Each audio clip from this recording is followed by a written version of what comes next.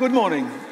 We are going through the Lord's Prayer, and we've reached that part of the prayer where Jesus says, forgive us our debts as we also have forgiven our debtors. The older translations do have, forgive us our trespasses as we forgive those who trespass against us. Actually, the Greek word that's used in the New Testament is a word that implies obligation. And you can see why it could become debt or it could become trespass, a sense of obligation, even sin. Forgive us our debts as we forgive our debtors.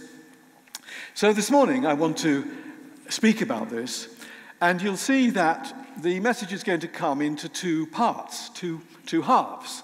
So the first part is going to be, forgive us our debts. And the second part is going to be, as we have forgiven our debtors. So that's our forgiving other people, but the first part is about God forgiving us. So basically, it's a two-part message. But it's a little bit more complicated because there will be a collective sense and an individual sense. So there is forgive us our debts, but that us includes individuals. So there's going to be an individual part as well as a collective part. And what I want to do is to talk first about the way in which human beings need forgiveness. Then I'm going to go to the Last Supper in John chapter 13 and just look at an incident there at the Last Supper. And then I'm going to go to the parable of the unforgiving servant in the Gospel of Matthew chapter 18. So we have a little journey ahead of us, and we begin with forgive us our debts. This prayer for forgiveness. This general prayer for forgiveness. And first, a little bit about forgiveness. This wonderful, rich word, forgive.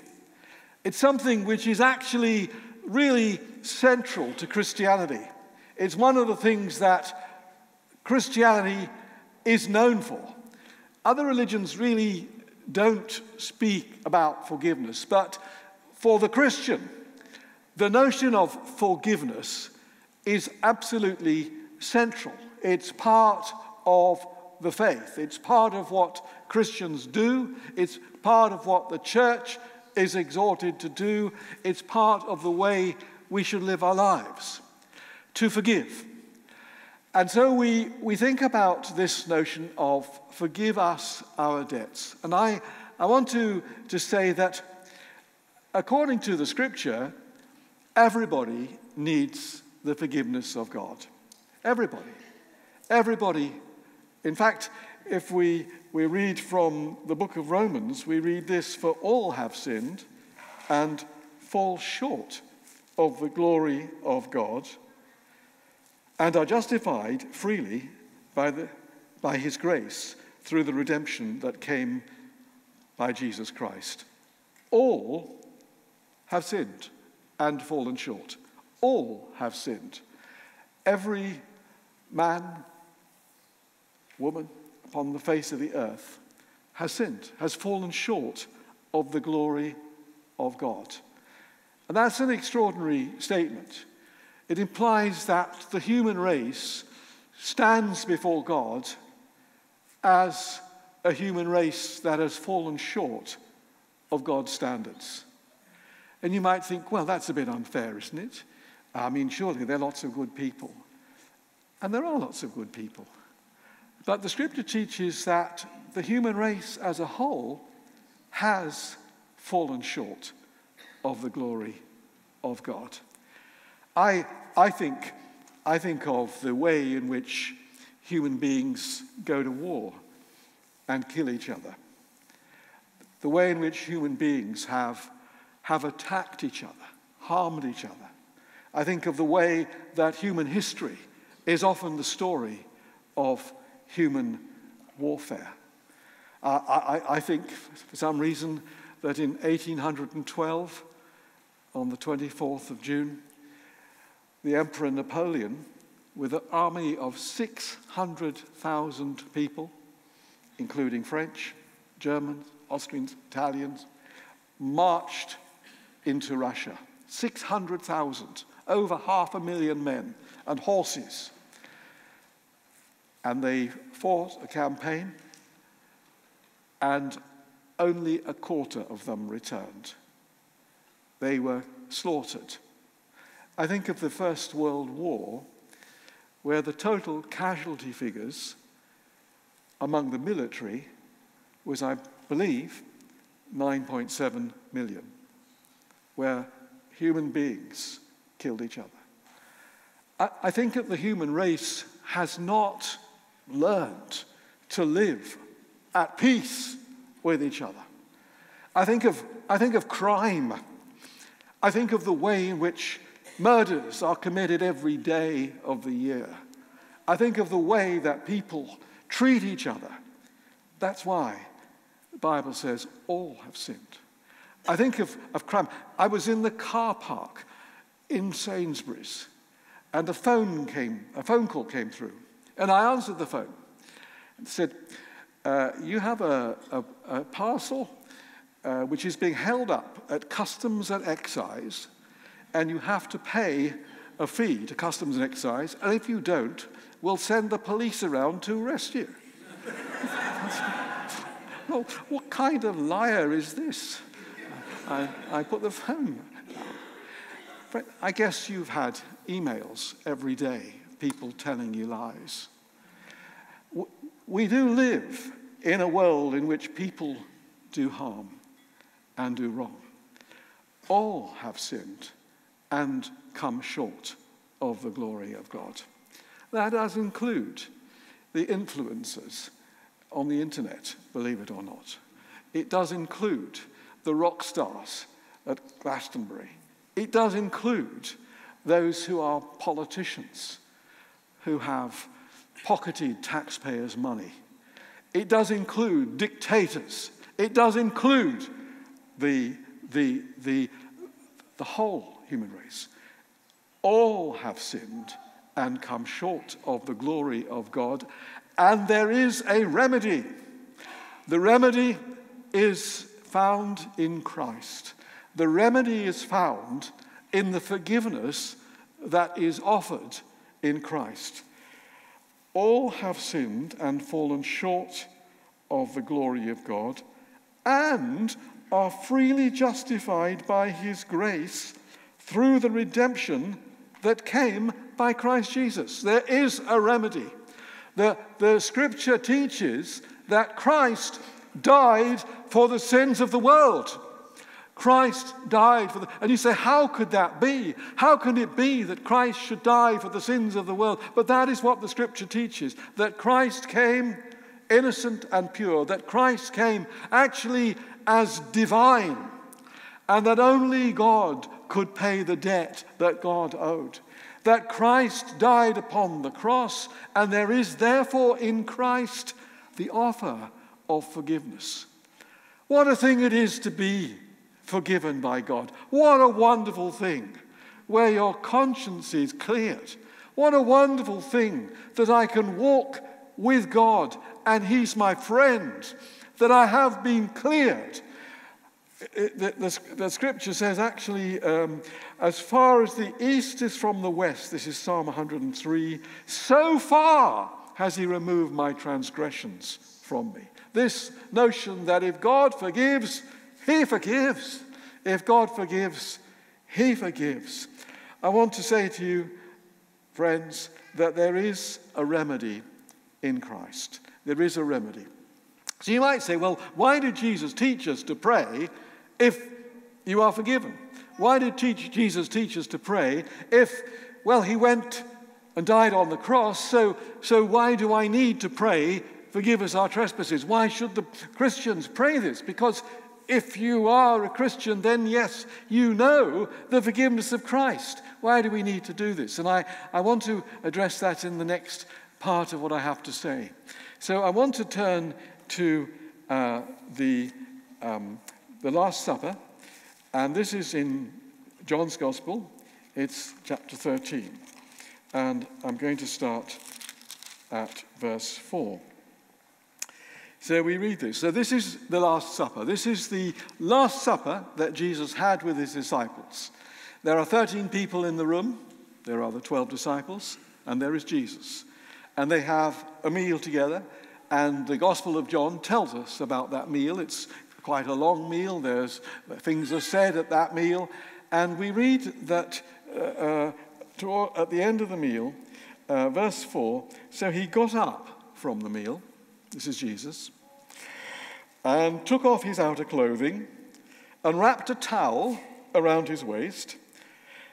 After that, he poured water into a basin and began to wash his disciples' feet, drying them with the towel that was wrapped around him.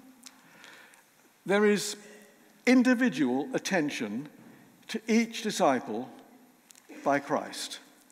He goes round the table, one at a time, one at a time. And I want to say to you, to me, that there is individual attention by Christ to each one. To each believer, there is individual attention. He goes round to you. He comes round to me. And he comes round to wash your feet and my feet. There is the service of Christ to his disciples. There is the Son of God who performs the role of the servant. He takes a towel, he takes a basin, he goes round the dirty feet of each disciple. He goes round to you, he goes round to me, and he wants to wash the feet of the individual. And he comes to Peter, and a conversation takes place. He came to Peter, who said to him, "Lord, you're going to wash my feet? Lord, it's not fitting, it's not right, it's not suitable. I can't let you wash my feet. You're the Lord. You're the master. You're the king. How can you wash my feet?" And Jesus replies, "You don't realize what I'm doing, but you will later." "No," said Peter, "you shall never wash my feet. It's not right. It's not appropriate that you, the King, the Lord, the Savior, Jesus, should wash my feet." And Jesus says, "Unless I wash you, you have no part in me." So then Peter gets the message. "Lord, okay, wash my hands and my head. Give me a thorough wash, if that's what you're going to do. My hands, speaking perhaps of my actions. My head, speaking of my thoughts. Wash my hands, wash my head." And Jesus answered, "A person who's had a bath needs only to wash his feet. His whole body is clean." I want to say that if you have come to Christ and you have put your trust in him and you have known the forgiveness that is available, you've had a bath. You have had a cleansing. You've had a renewal.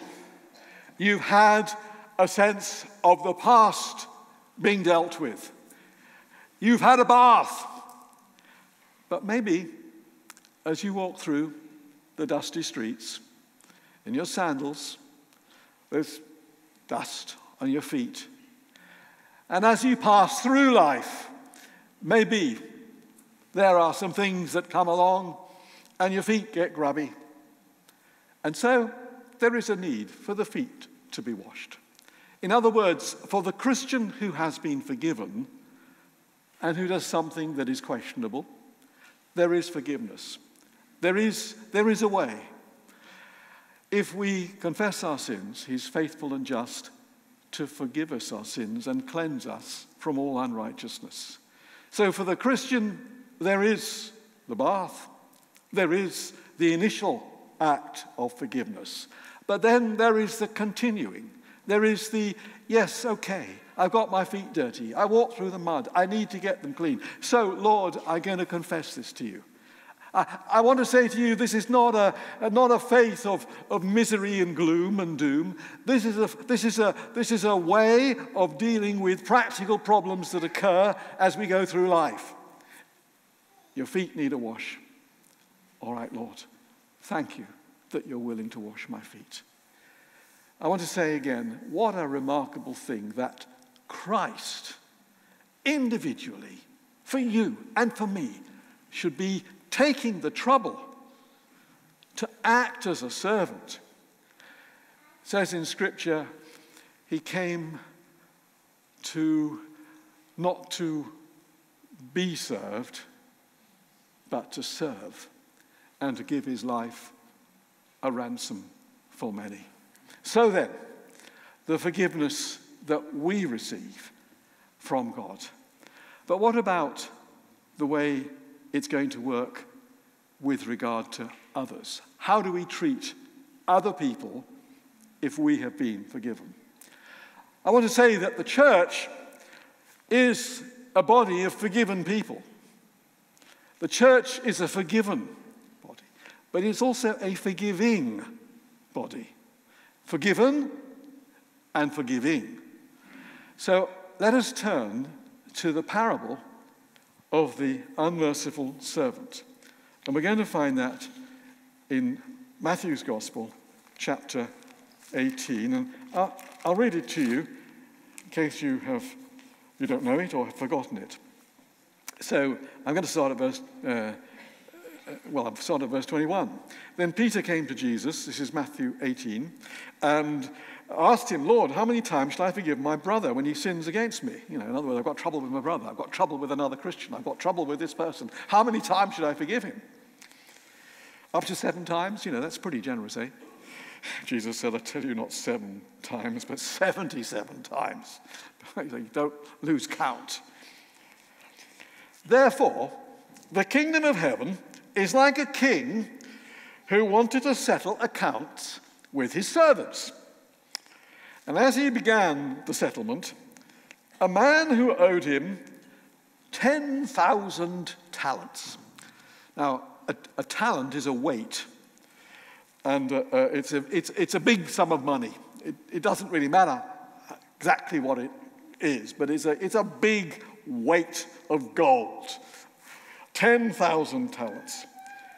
And since he was not able to pay, the master ordered that he and his wife and his children and all that he had be sold to repay the debt.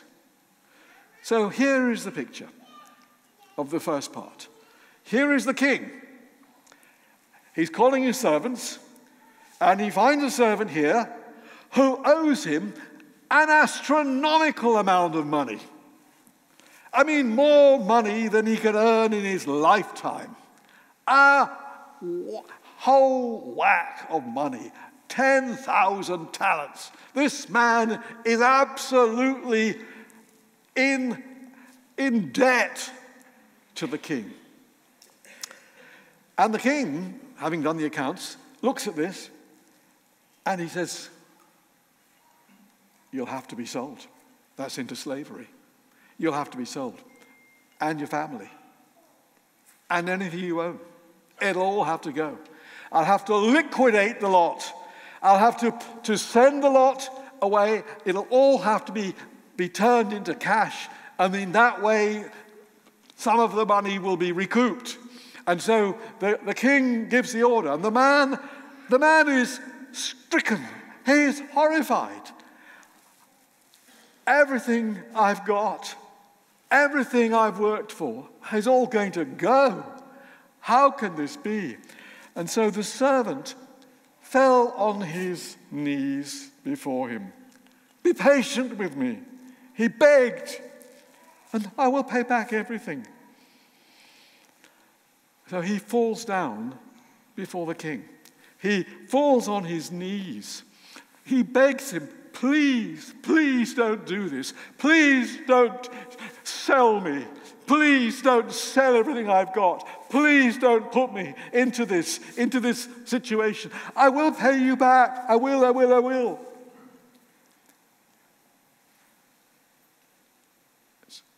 So the king hears his cry. And the king, the servant's master, took pity on him and cancelled the debt.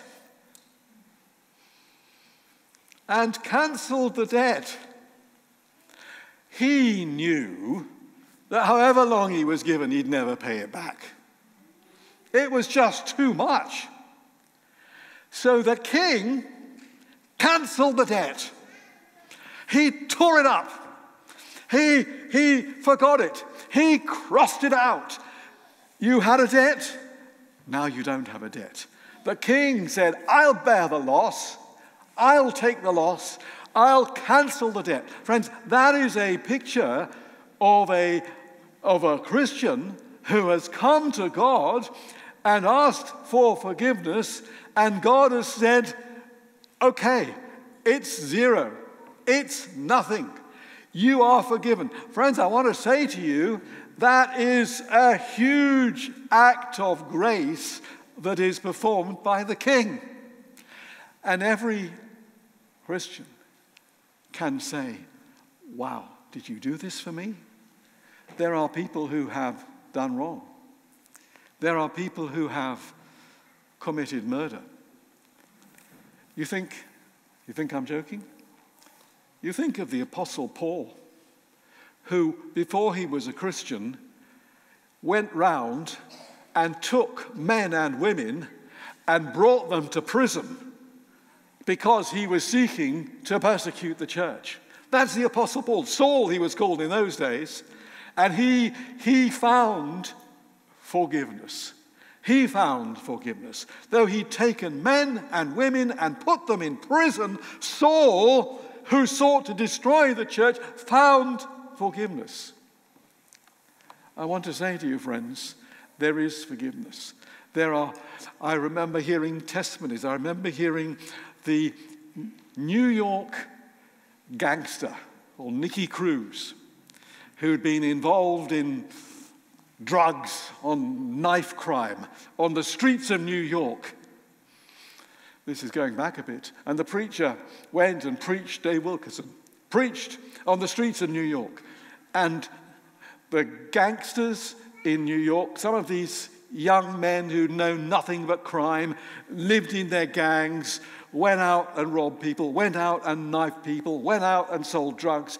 And they found in Christ forgiveness. I remember hearing Nicky Cruz at a conference, and his life had been turned around. He came from a home where the name of God was only a swear word. He came from a home where there was hatred and horrible things. And he came and he found forgiveness. Friends, I want to tell you that you can be forgiven by God. That you can be forgiven by God. That if you're sitting in this room and think, "You don't know what I've done," I want to tell you that it's 10,000 bags of gold that you owe. You can be forgiven. There is forgiveness. He cancelled the debt. He cancelled it. It's gone. As far as the east is from the west, so far you remove my transgressions from me. You are not under obligation. That burden of debt, that psychological burden, that burden of worry, that which keeps you awake at night, that has been forgiven. The God of the universe, the king in the parable that Jesus told, has wiped it out. It's gone. And I want to tell you, friends, that when God forgives, he forgives. It's a complete forgiveness. It's a wonderful forgiveness. It's a forgiveness that starts everything anew. Well, now, you might think, well, that's the end of the parable. But it isn't, I'm sorry to say. Because when that servant went out, he found one of his fellow servants who owed him 100 denarii. Now, that's a small amount of money. Perhaps his 3 months' wages. And he grabbed him and began to choke him. Pay back what you owe me. He grabbed him. He began to choke him. He exercised physical violence. He took his fellow servant. You pay me. This is the man who'd been forgiven. You pay me. This is the man who's had a vast debt, but he doesn't show any mercy to his fellow servant. Chokes him. You pay me. And so, using almost exactly the same words that he'd used when he'd spoken to the king, the fellow servant fell to his knees and begged him, be patient with me, and I'll pay back. But he refused. Instead, he went out and had the man thrown into prison until he could pay the debt, i.e., never. Because if he's in prison, he can't earn any money, and he'll never repay the debt. He had him thrown into prison. He used the law against him. And he had him thrown into prison. His fellow servant, who owed him a pittance, a small amount of money. I want to say to you, I want to say to myself, I need to forgive. I need to forgive those who've wronged me. And I know that in a room of people like this, there will be people who have been wronged. There will be people who have been hurt. There will be people who have been exploited.